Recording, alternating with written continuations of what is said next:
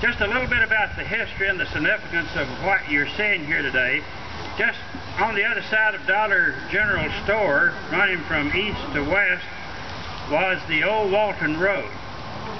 Now in 1788, the North Carolina military group wanted to put together a road leading westward as the migration of people started in Indian Territory.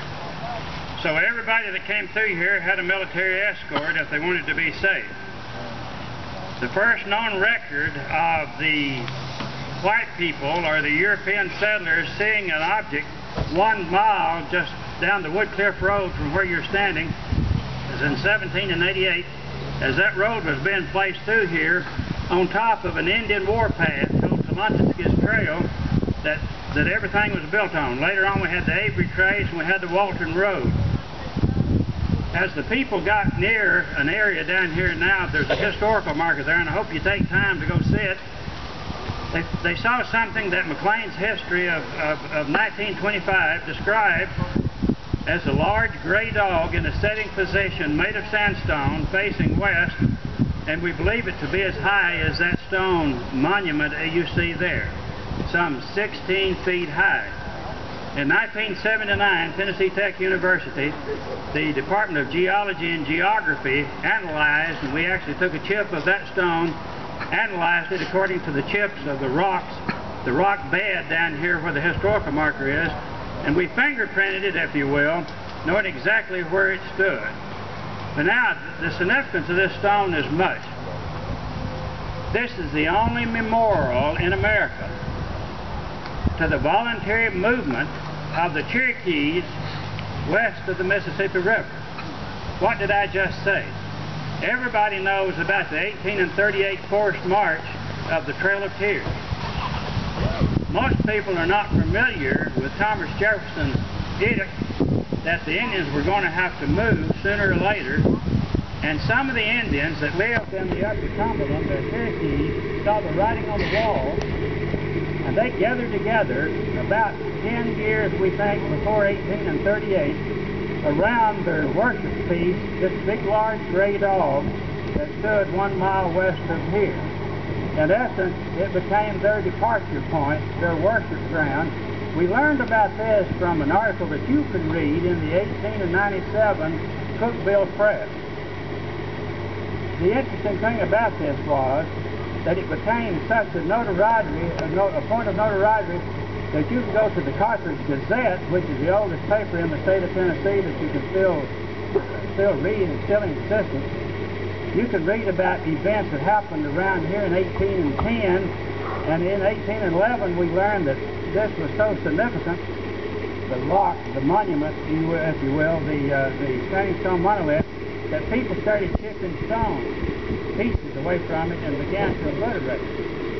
Now, this railroad you see behind me here got here in 1893. As the railroad was being shot up from Cookville, starting in 1890, surveyed across, of all things, the railroad bed just happened to be surveyed directly, couldn't have missed it by an inch or more, directly over that dog monolith. We have a photograph of the destruction. Dr. Cal Dickinson discovered this a couple of years ago. We've got a photograph of the destruction of the original dog.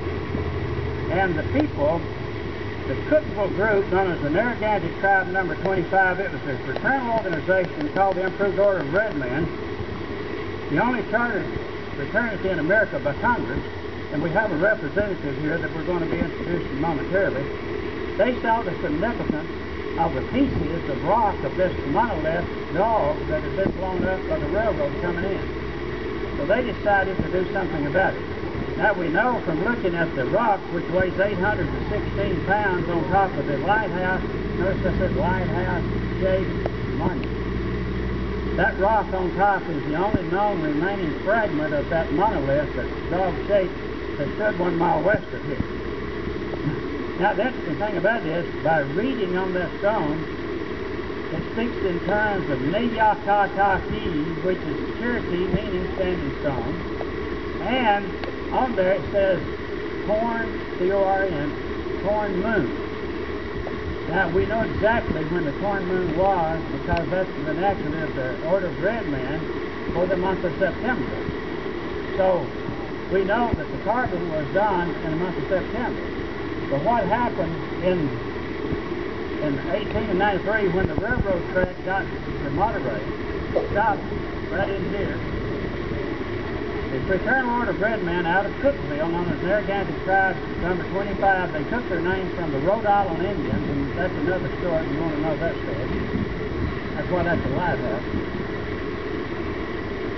But they had so much significance on the Cherokee worship piece, the monolithic dog, that they took the smaller of the two largest fragments, which you see up there right now, weighed 816 pounds, loaded it on a flat car of that railroad, the new railroad car, took it to the marble works in Cookville. The Wilson guy that was the proprietor had carvings on it.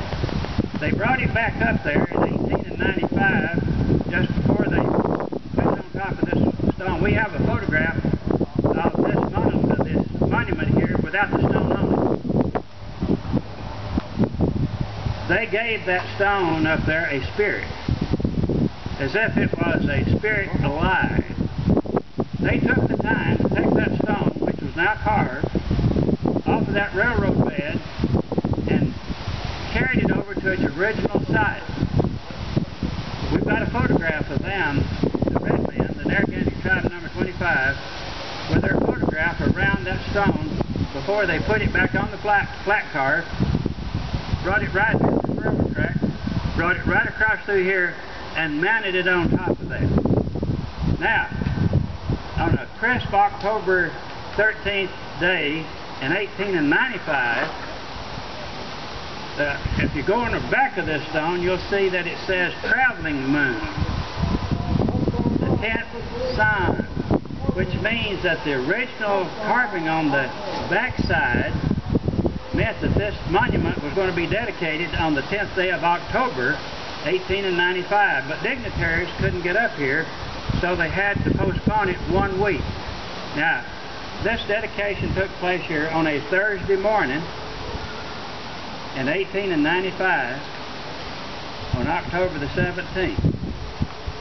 Now, in 1979, as Attorney Dale Bohannon has mentioned, then Mayor Ray Way, myself, Dale Bohannon, and others got right over here, about where the little monument is, snowing like all get out, and Mayor Ray Way took a proclamation drawn up by Attorney Dale Bohannon, and he signed, that is proclaiming, now notice carefully, the second Thursday in the month of October to be Standing Stone Day, as long as the mountain shall be. Now, why do we celebrate it on a Saturday? We celebrate Standing Stone Day on a Saturday so more people can come. Thursday is a work day for most people.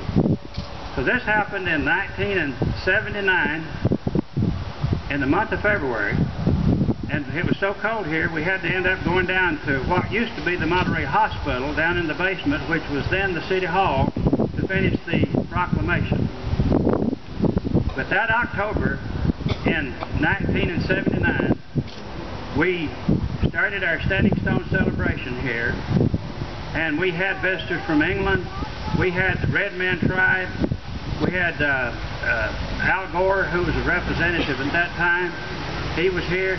We had a lot of speeches, a lot of dignitaries, and now you today are here to witness the 33rd celebration that started 32 years ago.